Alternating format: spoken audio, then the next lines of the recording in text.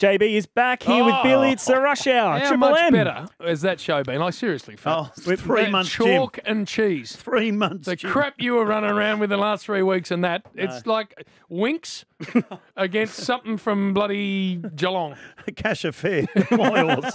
Now, Peter Siddle in tomorrow. Well, we say in. Yeah. We're going to speak to him tomorrow. Yes. Because these are hard times for guests. Well, they've been told not to come into studios and the football players, which is fair enough, Jim, because exactly it's right. hard times out there. That is. So we speak to Peter Siddle tomorrow. This is courtesy of Sportsbet, by the way. Make it look easy. They do. This is You for do. the elite average games.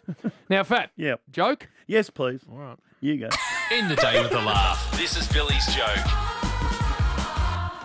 They've been good too, Jim. You No. missed us some very No, good ones. they won't have been. No.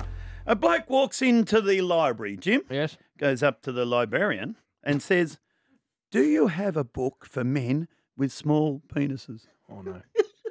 Rats! Jim, that's immature. The librarian looks on her computer and says, "Oh, I don't know if it's in yet." The man replies, "Yep, that's it." Oh, no. Oh, my God. What the hell? I'll leave you alone for 2 minutes.